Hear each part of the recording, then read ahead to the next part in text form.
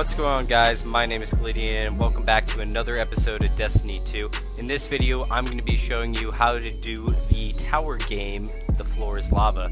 So first, once you load in, you'll want to come over here, you'll want to run up this little, I guess, incline you can say.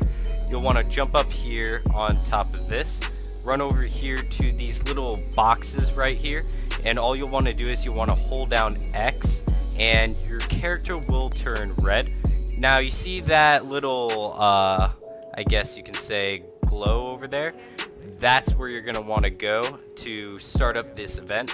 Now once you hop off of this little platform right here, you will start taking damage. What you'll want to do is you want to stay on these little railings and crates and all that stuff and not touch the floor. If you touch the floor, you will die, which hence the game mode, The Floor is Lava. Now I'm going to jump over here to this railing right here.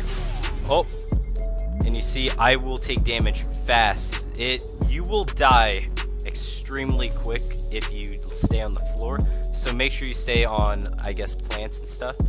If you come over here and you actually complete the, I guess, challenge, well, I suck there, give me a moment.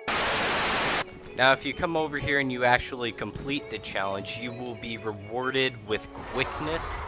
This gives you the ability to jump extremely high and run super fast. So if you guys actually wanted to, if you wanted to do hide and seek and stuff like that in the tower with all your friends and buddies, you can use this to get up into higher spots. Or if you want to just travel around the tower quicker, this is a extremely nice tool to use.